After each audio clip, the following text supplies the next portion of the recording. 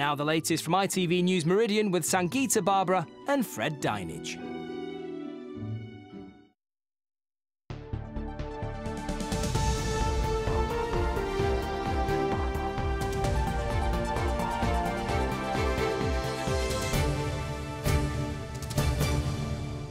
Good evening and welcome to ITV News Meridian. Tonight's headlines here in the south. Conned out of $1 million in their own homes. A victim's warning over phone gangs targeting elderly and vulnerable people. Cut off. A Dorset village loses its power supply so firefighters can try and save an old thatched cottage. No backing down on academies. David Cameron says the new school system is here to stay. What will it mean for us? And Wembley in their sights as Pompey see off Wimbledon to clinch a place in the playoffs.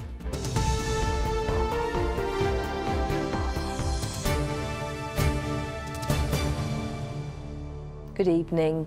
Elderly and vulnerable people in Dorset have been conned out of more than £1 million in 2 years by phone fraud gangs. Tonight, police are warning people not to trust anyone who calls them unless they're absolutely certain who they are.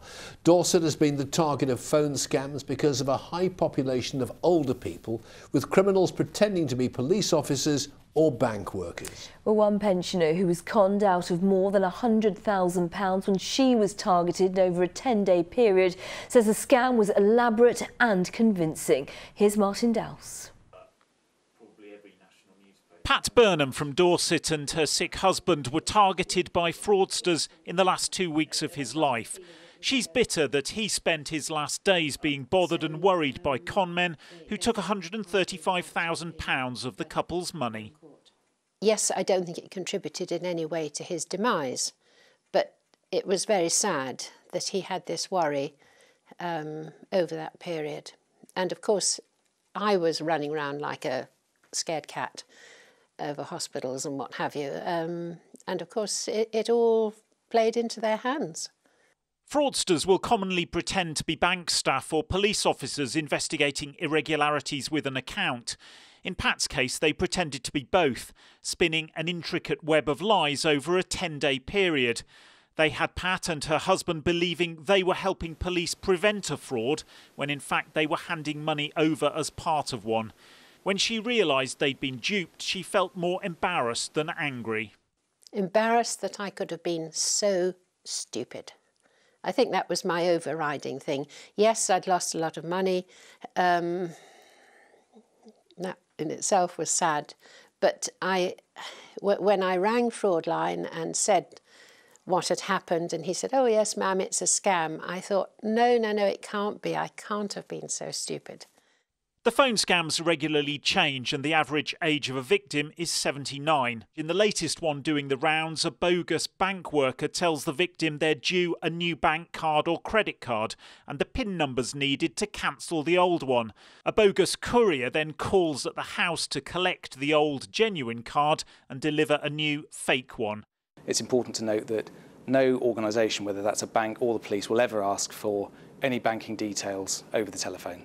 So if anybody phones you and asks for those details, firstly, don't ever give them out.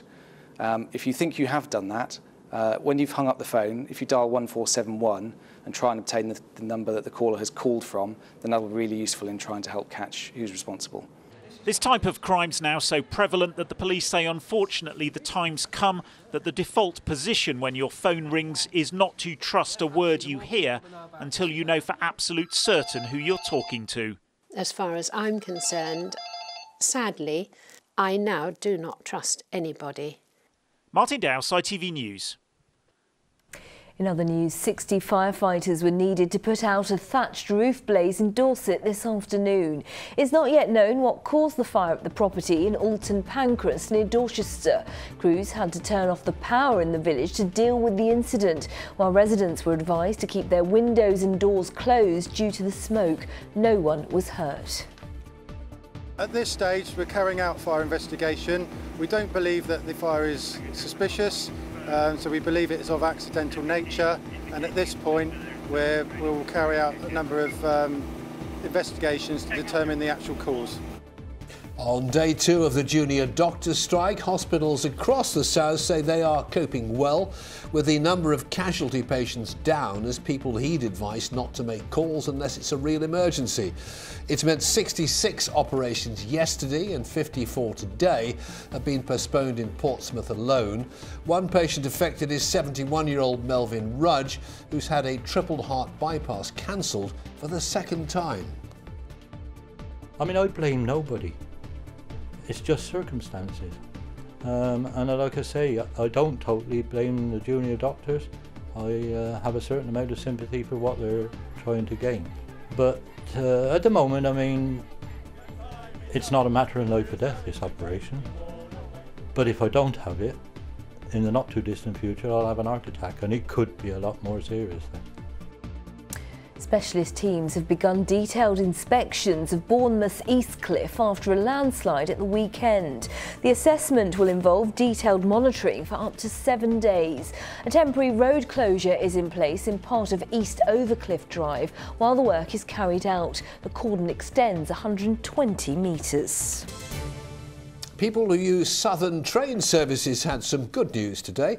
Talks about ending strike action by guards are to be held this Friday. Well, yesterday, long queues and hundreds of cancelled services, 700 of them, made getting around impossible for many. Mike Pearce is at the Southern station on the Sussex-Surrey border and has just sent us this. Yes, well, the disruption continues tonight. On some lines, of course, there are no services at all. On others, a much reduced service. The good news, I suppose, is that there will be peace talks. They take place 12:30 on Friday at Southern's headquarters in London. I suppose the bad news in all of this is that both sides are saying they're sticking to their guns. Southern want guards to no longer close doors on trains. They want that to be the role of the driver, and they want those guards to be more visible, helping passengers. The RMT say they believe that would be unsafe and will do everything they can to try and stop what is called driver-only operation. As things stand tonight, though, there is another strike planned. That starts on the 10th of May, that is Tuesday week, and that will last for 4 days. So I think the situation is we'll have to wait and see what comes out of those peace talks. In terms of the service, some lines still have no service tonight. That will continue. If you're on a line that was due to have no service after 6:30 this evening, that will now run until the end of usual service. That's because the strike ended at lunchtime and guards are now returning to work. But now all eyes on those peace talks on Friday. Mike Pearce. Emergency services in Dorset are involved in one of the largest ever exercising tests of their plans to respond to a major traffic accident. It's running as a live play scenario with more than 700 people taking part across 3 days. So what we're trying to do with an exercise like this is to give emergency responders the time to practice, to work together at a really complicated scenario. There's lots of training, emergency responders are well prepared, but they don't often get the opportunity to engage in something really big and work with partners to resolve it and to see it through to the end. So not just the response to the scene, the saving life part, but all the kind of follow-up actions. You're watching ITV News Meridian. Coming up. She's a daughter of one of the Beatles. They're our Olympic hopefuls. So what is their connection with Stella McCartney? And don't forget to check out our website. Go to itv.com/Meridian. Call us on 0808 1010 095 or get in touch via Facebook or Twitter.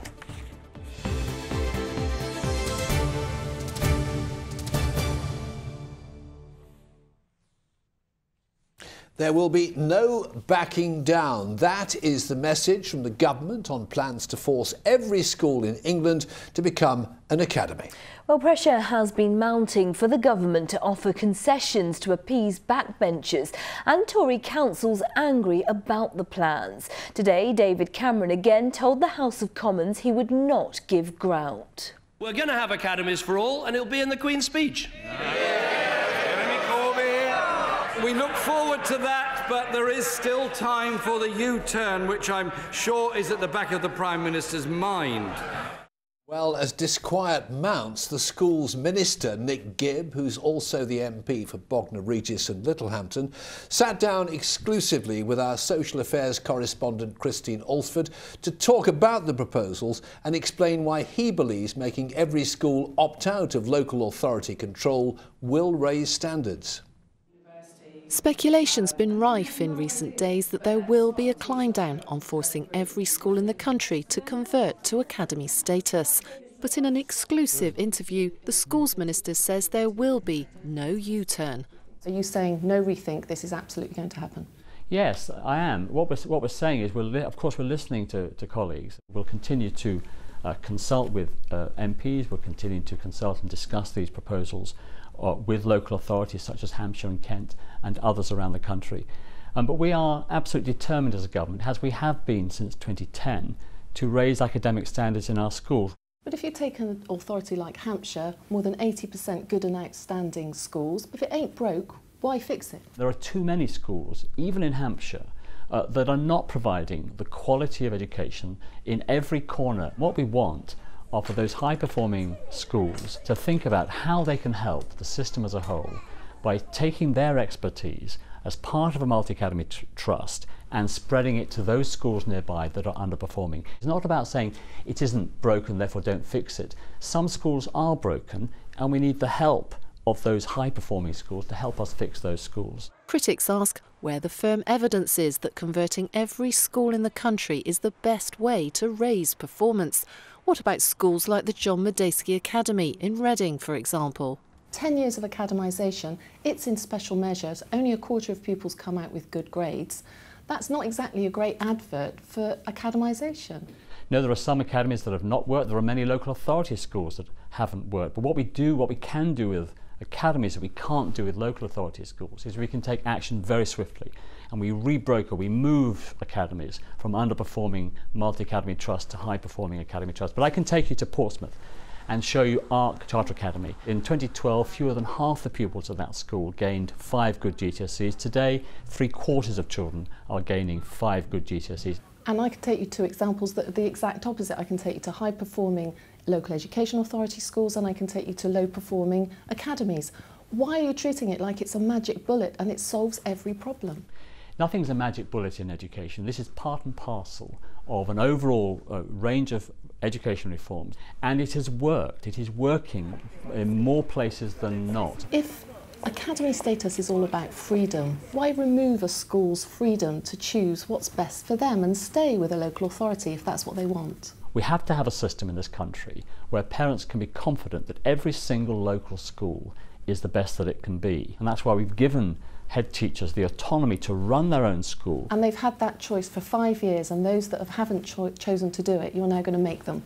Well, in 5 years we've already reached a position where 65% of secondary schools have chosen to become academies. This is a long-term plan, and as a government we need to have a long-term plan of what will happen when we reach the point where a large number of local authorities are in a position like Bournemouth or Bromley, where over 80% of their schools are academies, and it's not sustainable for those local authorities to run an effective school improvement service. There's so much public concern about this. Have you been surprised? Are you listening? We're always listening, and this is a white paper, so of course we listen to the responses to the white paper. We'll continue to consult with MPs, we'll continue to consult and discuss these proposals. But there are now those that believe this white paper is increasingly unlikely to get onto the statute books in its present form. That's the purpose of the multi-academy trust. Well, Christine's with us now. Chris, this is becoming a bit of a political hot potato. I mean, what is the level of opposition from our local councils and MPs? It's pretty widespread, to be honest. The backbench Tory MPs, we have several of those in our area who are against it, and also our councils. In the past couple of weeks, we've had Hampshire come out against this. We've had Oxfordshire against this, and in the last week, West Sussex too. And parents and schools up in arms, would you say? Well, it's a difficult one for parents. I don't think there are queues of parents at the school gates demanding to know why their school hasn't become part of a multi-academy trust. But generally speaking, it's confusing for parents. This is a complex issue. Generally, there is concern over why we're making every school go down this route without the evidence that it's right for every school. What about the schools themselves then? Yes, many of them very frustrated, particularly the ones who have already raised standards. They say that there are much bigger issues to deal with, things like recruitment crisis, funding problems and exam reform. This one, as they say, is going to run and run. Christine, thanks very much indeed. Now, some ambulances dispatched after people called the NHS 111 helpline were deliberately delayed to improve overall response times. Well, that's the findings of an independent report into a secret project called Red 3 at the South East Coast Ambulance Service, which operates in East Hampshire, Sussex and Surrey. Well, the ambulance service was also heavily criticised for serious management failures, as Richard Slee now explains. Was any of this underhand work, and I do think the right word to use is underhand, was it deliberate? Those minutes of delays can cost lives. The acting chief executive of the South East Coast Ambulance Service is taking a few brickbats from West Sussex councillors. Geraint Davis is in front of a scrutiny committee to explain the highly critical report, which exposes how his organisation fixed the figures on ambulance response times to make it look like it was performing better than it really was. Between December 2014 and February 2015, many calls to 111 were routinely downgraded in a new covert triage system. It meant that thousands of callers were told an ambulance was on its way, when in fact the call was placed in a queue, adding 10 minutes to the wait, a delay which was not recorded and so did not affect the national 8-minute target. The men responsible for the scheme are now gone, and Mr Davis says that his organisation is now keen to be more accountable for its actions. Much more open as a trust, much more transparent as a trust, and really learn the lessons from what we did last winter, i.e. ensure we are open and transparent moving forward. Well, that transparency does not include any senior managers talking to ITV Meridian. Instead, the ambulance service has issued a 38-word statement, which includes, "Our staff continue to work hard to provide our patients with the high level of care they rightly expect and deserve." Was this simply a case of bad management? Governance is there in organisations like CCAM to ensure good management, and there was a failure. There needs to be more communication, and there needs to be more concentration in the details, including internal audit, including risk assessment. The ambulance service also revealed that disciplinary action was being taken against some staff, and although it claims that no patients were harmed while the project was underway, independent investigators are still looking into that. Richard Slee, ITV News, Chichester. Time now for the sport with Southampton season ticket holder 443. Say those magic words, Patey. Play up, Pompey. Yes, Pompey are doing very well. Well, yes, Portsmouth fans, like Fred, are dreaming of a possible trip to Wembley. Now they've booked their place in the League Two playoffs. Last night, they travelled to AFC Wimbledon and won to secure a top 7 spot. And Pompey boss Paul Cook is certainly ready to fire up his players, knowing a win in the semi-finals next month would leave them that one game away from promotion. The only goal came from Gary Roberts' through ball, which saw Michael Smith score his 3rd goal in 5 games. Southampton fans will be remembering their own special Wembley trip this weekend. It was May the 1st, 40 years ago, when Saints won the FA Cup, and 200,000 fans filled the streets to welcome the team back. This Sunday, many of the players and boss Laurie McMenemy will recreate that bus parade on top of the same bus, with memories of 1976 still fresh in their minds. We thought it would just take half an hour round, and the biggest crowd I think ever turned out for anything at all, before or since.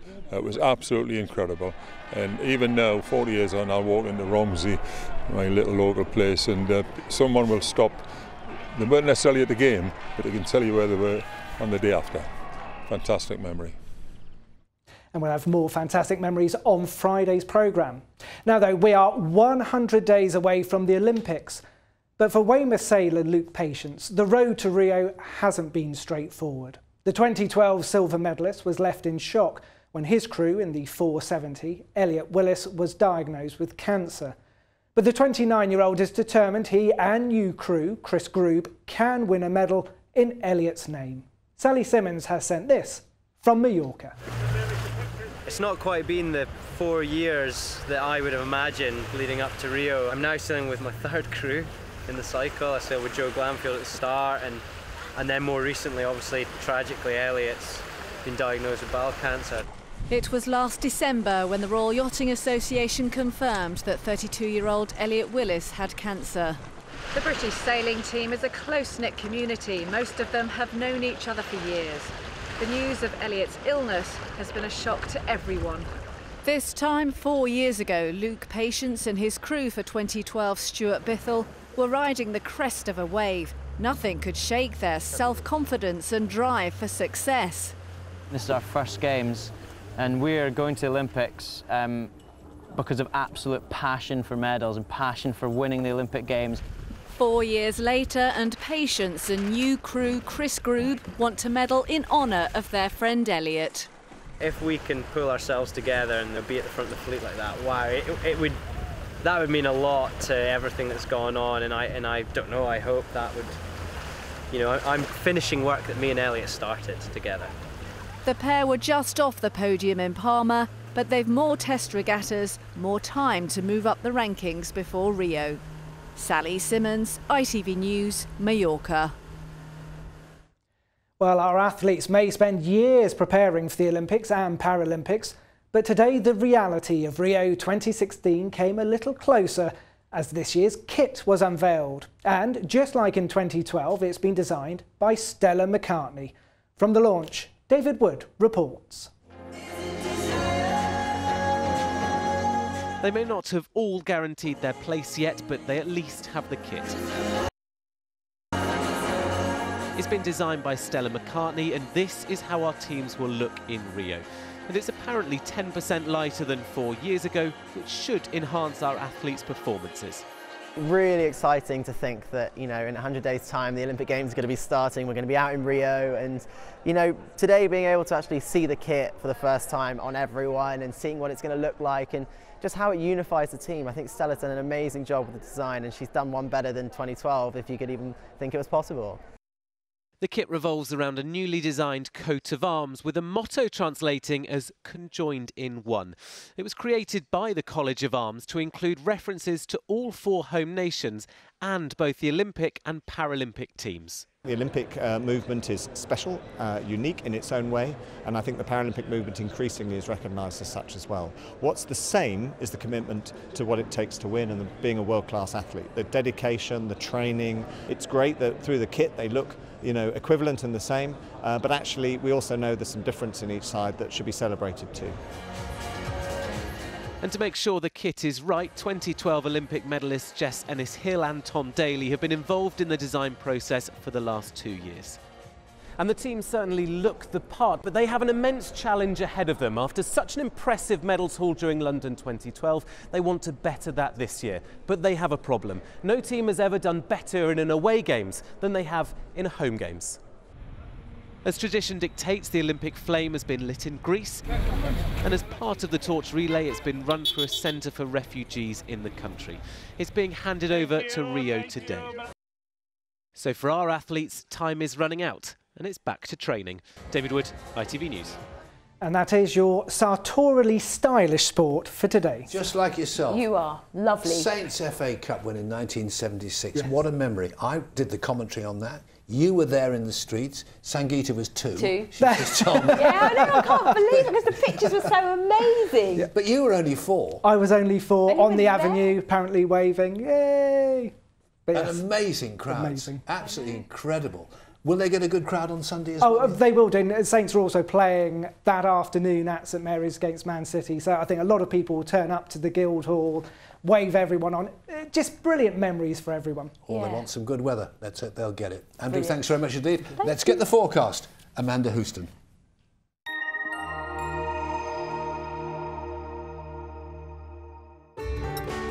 From blizzards to pool, driving through Europe. Eurotunnel the Shuttle sponsors ITV Meridian weather. Hello again. Well, we've certainly seen some lively weather across the region today. Sunshine 1 minute and sharp, lively wintry showers the next. And as we go through the next few days, it is remaining unsettled out there. Further showers to come, which could be wintry in nature. Although by the time we get to the weekend, things are looking a bit better and hopefully it won't be feeling as cold out there too. Now for the rest of this evening and tonight, we've still got a few showers lingering, and if you do catch one of these, they could be heavy and wintry in places. Although throughout the night they will fade away, so it's going to become dry with some clear skies. Temperatures falling below freezing, so we are expecting a widespread frost, and obviously where those showers have been falling, there is a risk of some ice too. So all of that is going to take us into a chilly old start to the day tomorrow night. We'll be mostly dry to begin with some lovely spells of sunshine, but as the day goes on, the cloud will increase, and that may bring 1 or 2 showers. Low for most of us, it is actually going to stay dry during daylight hours, bright or sunny spells. The winds will be light to moderate, but it's still feeling fresh. We're looking at highs there of 10 or 11 degrees. See you a bit later on. Bye-bye. Eurotunnel the Shuttle sponsors ITV Meridian weather.